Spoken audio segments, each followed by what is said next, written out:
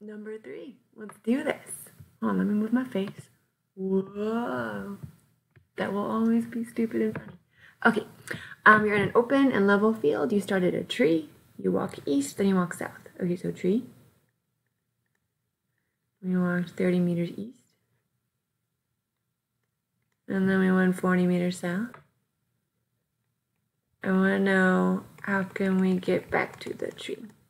Okay, east and south are at right angles to each other. So we have 2 legs of this triangle. You have a couple options. You can either Pythagore it. You can go a squared plus b squared equals c squared.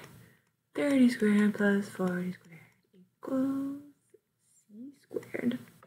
Okay, calculator. 30 squared plus 40 squared. You get like 2500 equals c squared. So you have to take the square root of both sides. Square root of that is 50. Or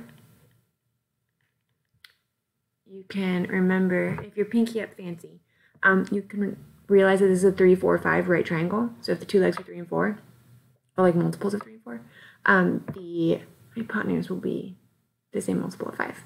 So that's another way to do it. So 50 meters. You're 50 meters from where you started. So the answer is D, 50 meters.